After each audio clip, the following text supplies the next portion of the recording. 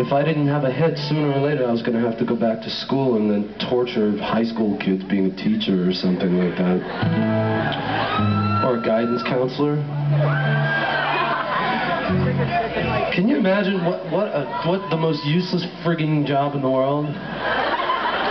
My guidance counselor always used to say to me, he talked just like this, he said, "Mr. Rzeznik, I think you should join the military. I think it's a serious option for you. I don't think college and you are going to get along."